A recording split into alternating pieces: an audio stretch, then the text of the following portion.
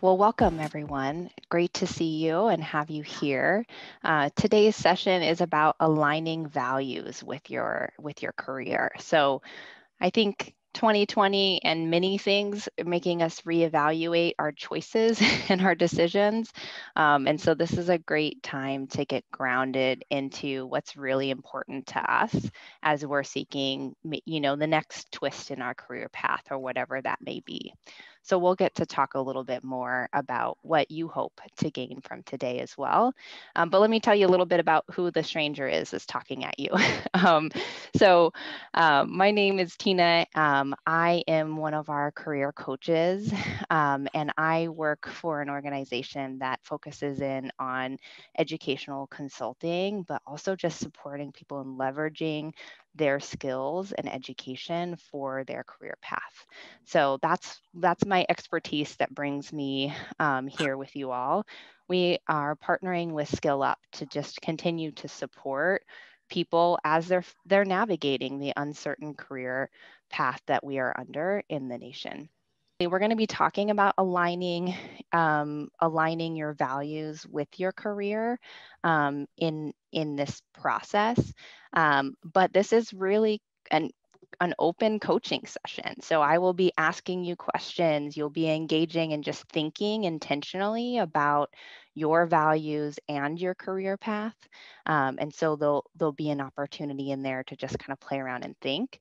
I measure my success on whether I get you stumped. So if you don't know the answer to something, that means that I've asked you a good question and paused you and made you think about something that you haven't had time to think about before. So it's okay to not know the answer. It's okay in this process to be like, I haven't really thought about it. That's okay, because that's what I'm striving for. You're setting aside extra time. I want you to be thinking about things in a different way. Oh, Kate, I feel you. I work with a lot of people in hospitality, and even if you still are employed in that area, it's changed so much. So it's everyone is questioning whether that's right for them. Did you want to say something more about that, Kate? Sorry, I had to unmute. I'm thinking of maybe switching careers. I was initially furloughed, and then as of Friday, they sent out an email that the whole sales department was being laid off. I see someone else, Lori, you're in hospitality too. It's when you only know one industry, it's really disappointing. Yep. I've actually been working with a career coach, and he wants me to do informational interviews, but I am completely lost because it's like, what are my interests? It's one field. It's like, okay, I could do these informational interviews, but in what? When you know one field, it's just so frustrating. So, and I'm really good at what I do too. It's not just my position, it was the whole sales department. So it's been really rough.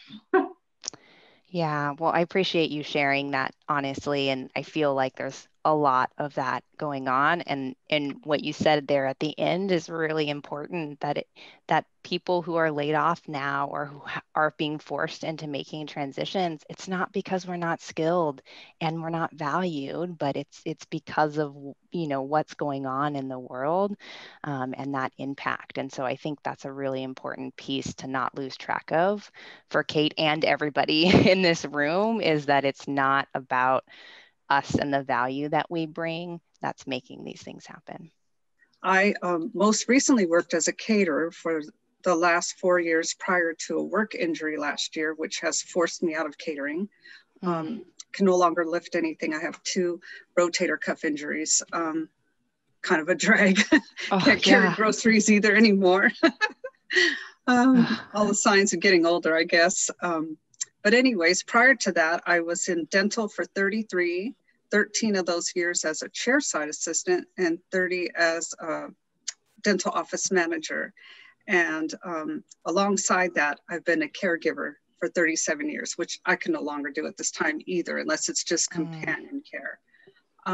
So currently I'm getting retrained through vocational rehab, and I'm taking data analytics right now as more of an auditor because I'm waiting on adaptive equipment. And it didn't come in time. So I'm really more of an auditor of the class at this time because I'm not really able to participate with one screen.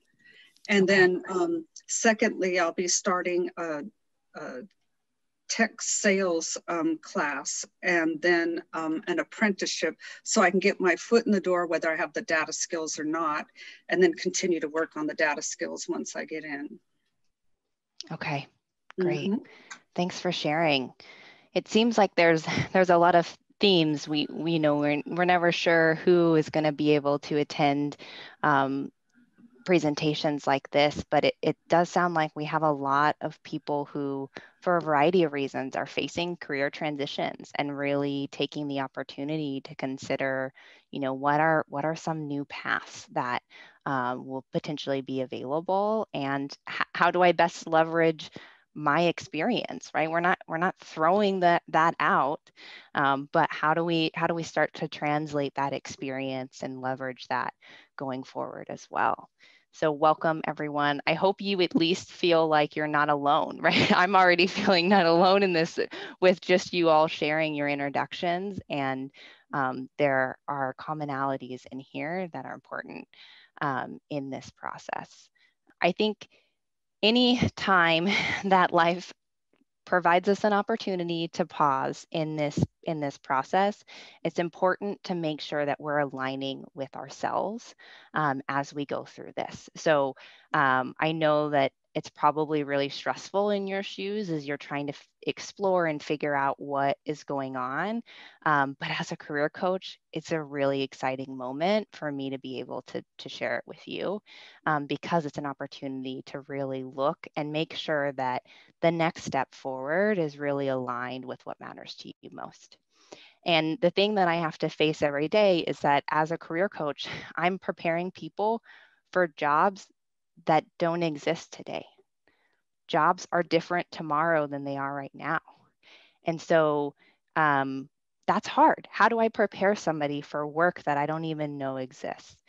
Well, the only way to do that best is by making sure that your choices are aligned with you and that you're getting fulfillment and satisfaction out of that.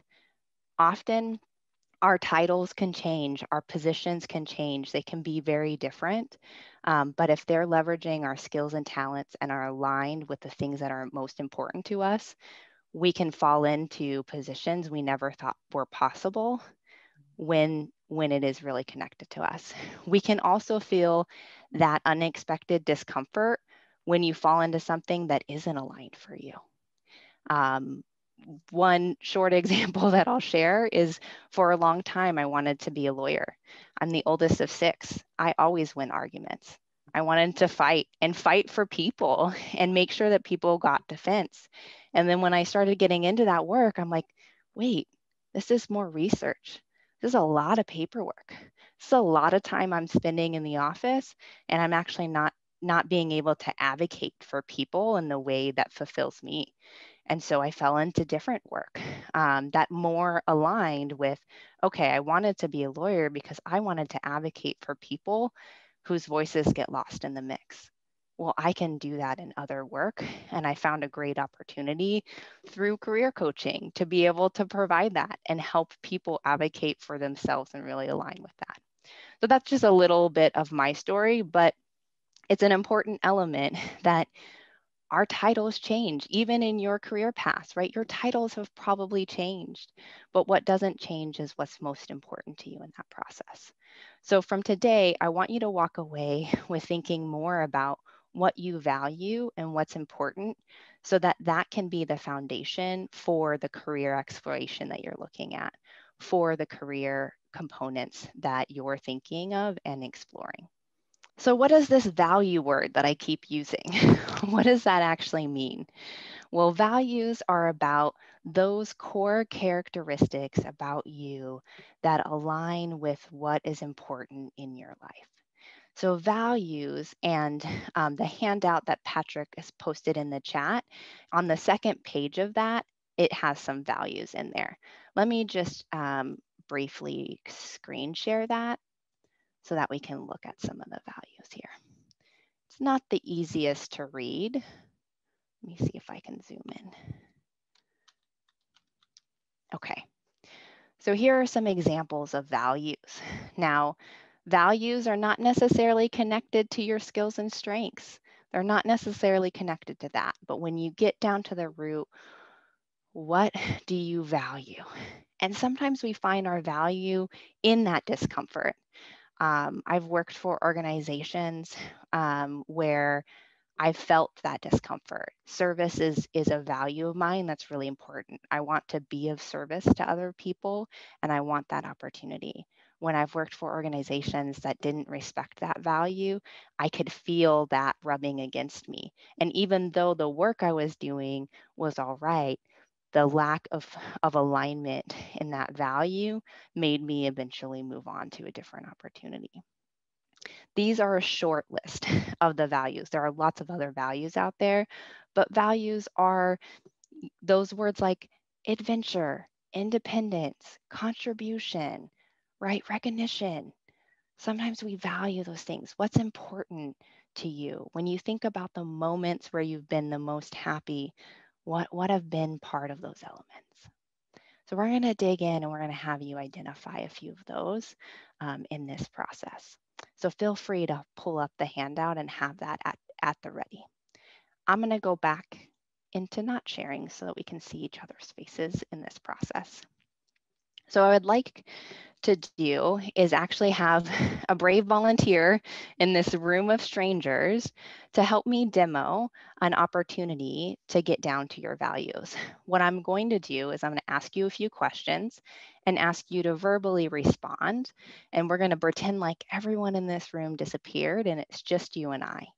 And then what I'm going to do is after we talk about that process, then I'm going to take you all through it so that you can experience it.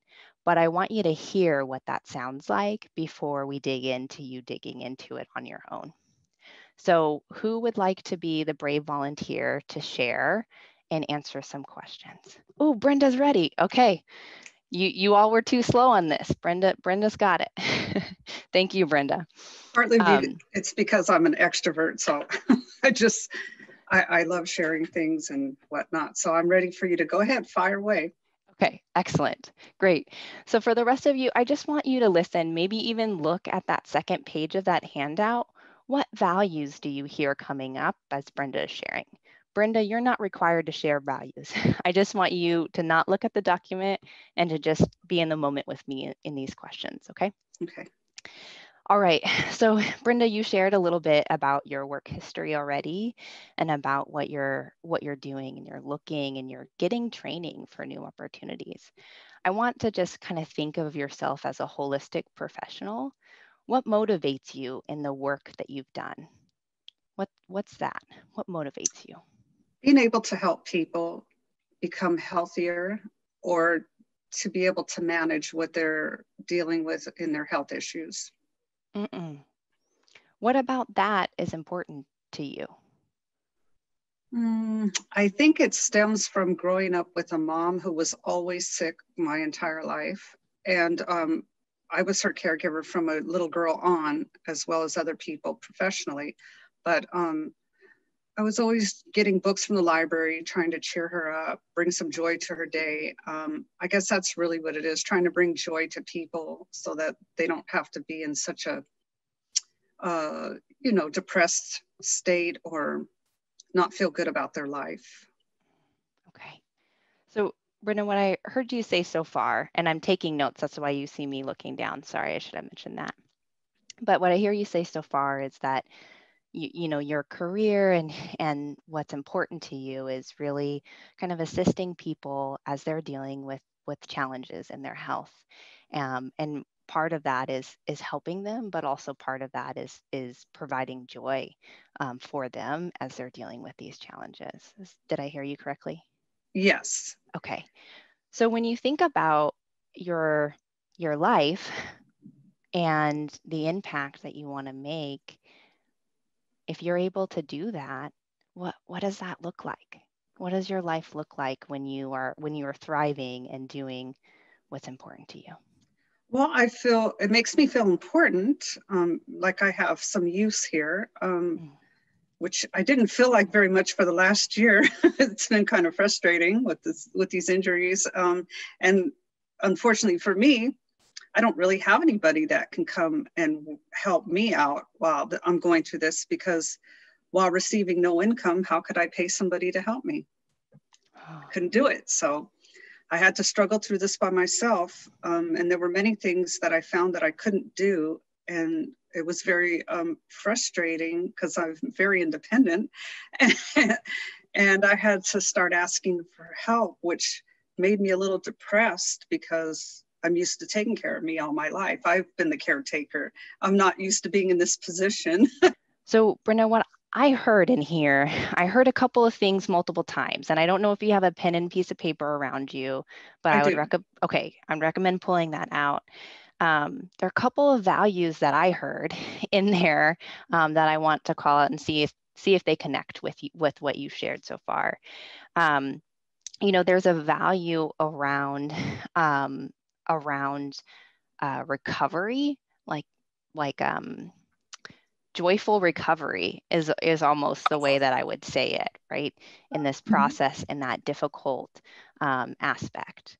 There's also a value around having a purpose and being important to others, that you not only want for yourself, but you want for others that you are impacting as well in that process.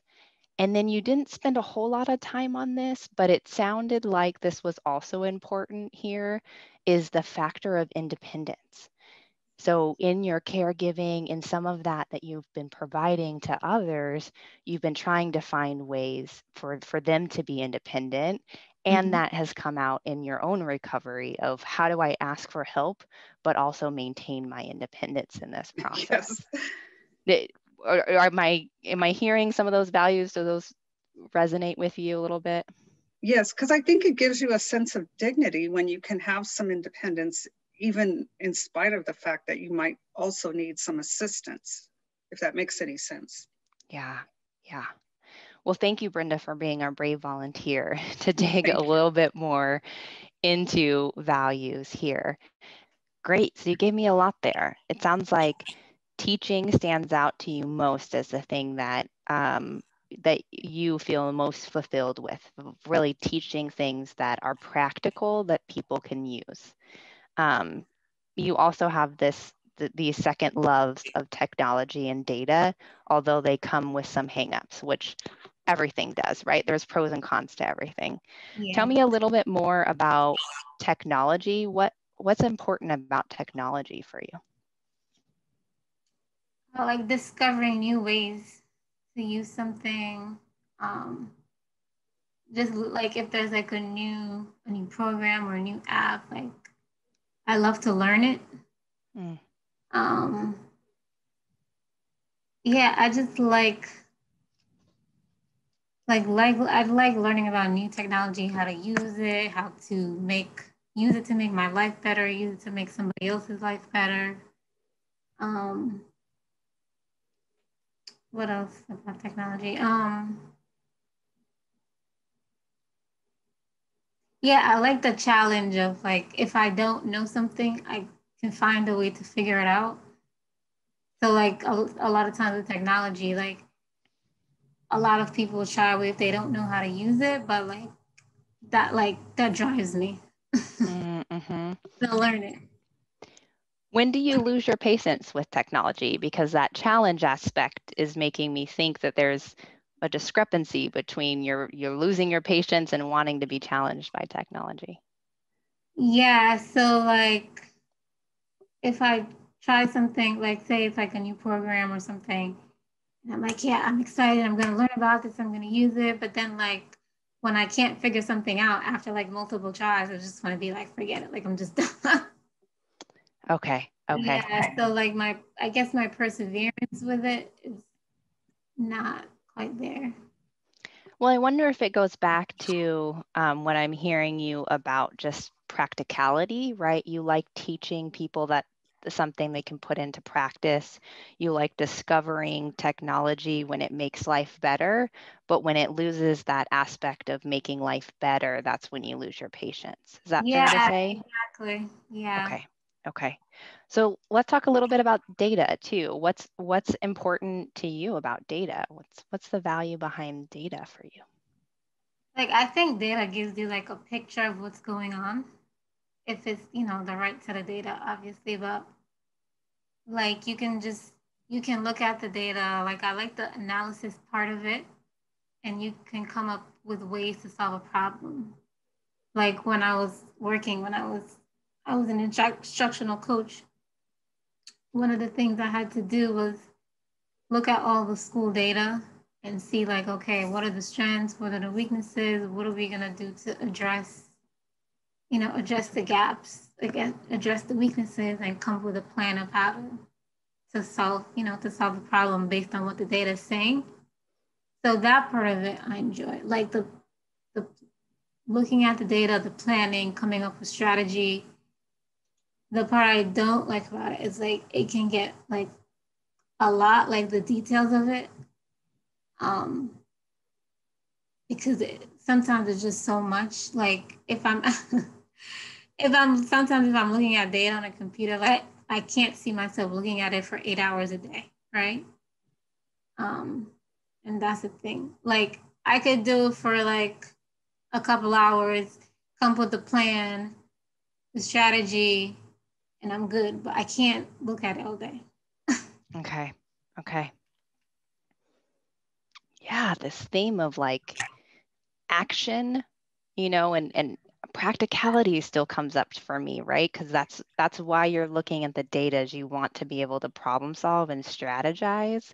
And you don't want to be locked in a room with data, but you want to leverage that to influence, to really kind of influence your own life and other people's lives. Exactly. Okay. Okay. So let's leave the what you want, what you're interested in behind. So let's set teaching, data, technology behind. What matters most to you when you think about Definitely future path? freedom, like being able to have that flexibility. Like I can make my own schedule. I don't have people watching over me. Yeah. So freedom, flexibility, independence, I would definitely say is one of them. I don't like friend, I guess I don't like asking for help. um, like I like to know that if anything happens, I can like take care of myself. I don't have to depend on anybody. Mm. Um, so that independence piece is big for me too. Mm. Okay. Okay. So what I'm taking away from what you just kind of briefly shared with me, and you know, we're not all the way to the root of all your values yet in this process, but we are uncovering some of them. And so I'm looking down here at my notes, and what it really just keeps coming up back. And so write these down for yourself. Is that contribution? There's a piece of contribution. There's a piece of supporting the improvement of life practically.